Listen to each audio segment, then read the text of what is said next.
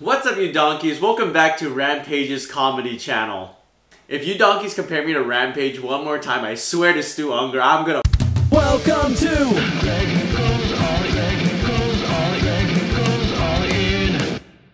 Hey, if you're new here, I'm Greg from Greg Goes All In. I make poker vlogs and poker memes, so if that's what you're into, please consider dropping a sub and a like. But today, we are doing something a little bit different. Today, I'm going to be teaching you how to make a poker vlog.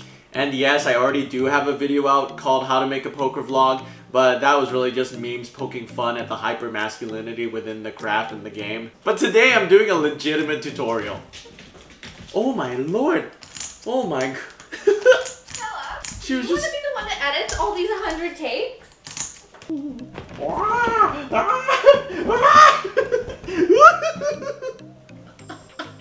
As I was saying, today I'm going to be doing a legitimate poker vlog tutorial because ever since I started making poker vlogs, I've been getting dozens of requests from fans and viewers on advice on how to make poker vlogs.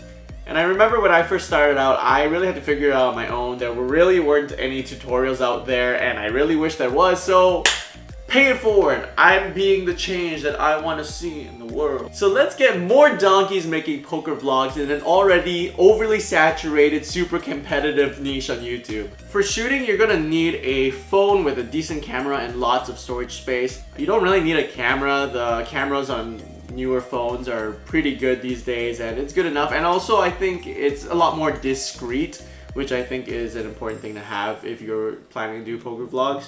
For editing, you're gonna need a laptop or a computer with good enough specs to handle some heavy editing. Any desktop should be good, but if you want the specific specs that I use to find a good editing laptop, here it is. But as a general rule, the blockier and more gamery the laptop looks, the better. Like if the keyboard lights up multi-different colors, it's probably fine. Specifically, Courtney and I use an Acer Nitro 5 and an HP Pavilion laptop. And we use laptops because we travel lots. So these two were kind of on the cheaper end, like around 1,000. That's on the cheaper end. And they get the job done. They're, they're nothing super great, but it gets the job done. And like for my sketches and stuff, I sometimes edit on my MacBook Air, and that does fine, but every time I try to do a poker vlog on it, it crashes. So definitely recommend a gamer, blocky, rainbow keyboard kind of laptop. Lastly, unless you have super great memory, you're gonna have to take some notes while you're at the table, so notebook and pencil, and we'll get more into that in just a little bit. Okay, let's talk about the filming. Now, when you film, generally you want to ask permission. For example, when I'm at a home game or when I'm underground, I always ask for permission. When it comes to casinos, I actually have no advice on this because I've never actually played poker at a casino because I started learning poker at the beginning of the pandemic. But my impression is that generally you still want to ask permission from the floor manager. But if you're discreet, you may be able to get away with it. Now, the filming setup. Seat selection is actually a lot more important than you think it is. Some advice that Rampage gave to me actually was to shoot from the corners of the table. So I'm talking like seat 2, 3, 7, 8, just like the end parts of the table. The reason for this is so that people can't easily peek at your screen. Like for example, you're sitting at the side of the table, like seat 4 or something, your camera's right here, people are going to be able to easily look at your screen. Whereas if you're on the corner on the curve of the table, people aren't seated directly next to you and can't peek at your screen.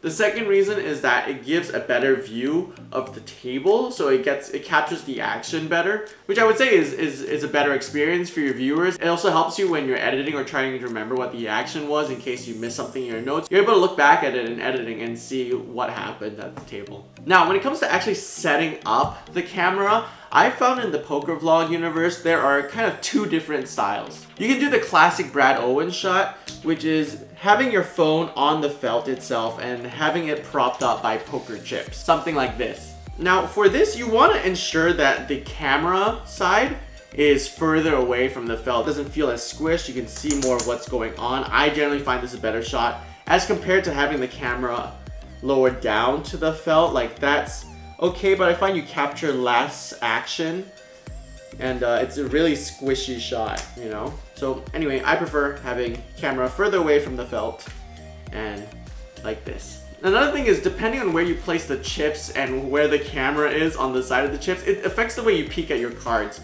So for example, when you have the camera on the left of the chips, you're gonna peek at your cards sideways because that's the best way to look at them. You can peek at them like this, but you want to use the chips to your advantage. The chips here act as a cover for when you're looking at your cards. Now, if the camera's on the right side of the chips, you're gonna use this method. You're gonna look at your cards straight on, and that's just how the cards work, right? Because it's only, you know, like they only have the things on the corners and the things in physics. Whatever. I don't know if that made sense. It's kind of obscure. But yeah, depending on where you place the camera on the side of chips, it affects the ways you peek at your cards, and you should use your chips to help you cover your cards as well. Rampage Poker uses the same Brad Owen style. The nice little thing that he's done with it is that I've noticed on his vlogs, he's added this special lens or something on his camera that I believe widens the shot, which I think is really smart because it helps capture more action and makes it easier to see your cards in the shot. Another style that's becoming a little bit more popular in the poker vlog world, I'm noticing, is putting your phone camera on the armrest of the poker table. This is the same style that PokerBeast uses, and I personally prefer this one because one, it makes it harder for people to peek at your cards, and again, it captures more action. The thing with this method is that you obviously can't use your poker chips to prop up your phone. So the easiest solution I found is just using a little pop socket to prop up my camera. The downside is that it's not as adjustable as a tripod, but the plus side is it's more discreet. People will often think that you're just like watching YouTube videos or Greg Goes All In videos or something. Now, when it comes to active recording, people always ask, do I record the entire session or do I just record the specific hands? And the answer is you just record the specific hand. So whenever I get a hand that I like, I just go ahead and I click the record button. It's a bit of a physical tell, but donkeys don't notice. I used to use this like Bluetooth thing from a selfie stick that would activate my phone to start recording. And eventually I just stopped using it because it wasn't worth the hassle because donkeys don't notice. And then when the hand is done, I just stop recording and that's it. Okay, note taking. Okay, so let's go over some old notes from my old poker vlogs. So you'll see here I start with the position. So I wrote button 300. I have a stack of 300. And the hand I had was king, jack, king of clubs, jack of diamonds. And obviously I don't write this at the beginning of the hand. I write what my actual hand is when the hand's done, just so that if people know what I'm doing, they can't see what hand I have. So it looks like cutoff limps. I raise to 15, the small blind calls, and the cutoff calls. So it looks like we're 3 ways to a flop, which comes 10, jack, 8, 10 of hearts, jack of hearts, 8 of clubs. And then I write the action in order of the players. So check, check. I write K for check. So it looks like small blind checks, cutoff checks. I bet $25 here. And then it looks like the small blind check raises to 60. The cutoff folds, and I call the 60. And then 9 of hearts comes and it looks like it checks through. River is the 7 of clubs, small blind bet 65, and I fold. Let's take a look at another hand here.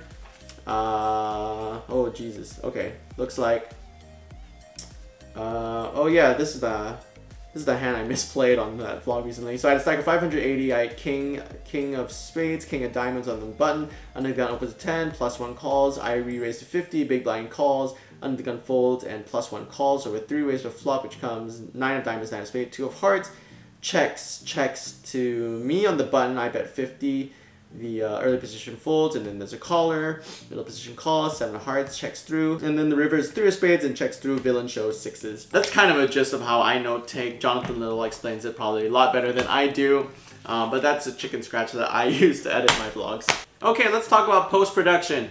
The first thing I do post-production wise is I write out my voiceover script. Every poker vlog has a voiceover. It needs a script. I'm sure there are poker vloggers that kind of just look at their notes and do the voiceover as they look at their notes, but I'm actually not that good at improvising. So I go over the hands that I want to include in the vlog, and then I make a script of those, and then I record a voiceover. If it matters to you, when I record my voiceover, I use a Blue Yeti mic. These are really high quality. They're kind of expensive. Hashtag thanks GG. And but if you need to go a little bit lower budget, the microphone on your phone will work just fine. Next thing I do is I organize the video files. So I'll find where the hands that I want are, and then I'll label that video file as that hand, for example, King Jack off or something. Oh my god, did I just say King Jack off and not Jack King off? What the hell? Serious? Greg is scary. Now comes the actual editing.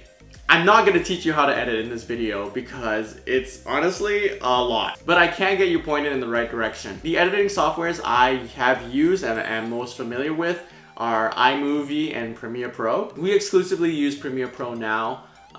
There is a subscription fee. I paid around $280 for a yearly subscription. That's Canadian. I do recommend a more legitimate editing software than iMovie because, you know, of all the graphics and layers that you have to do when making a poker vlog. However, I know Donkfish Poker uses iMovie, so if that's what you have available to you, maybe check out some of his videos for inspiration.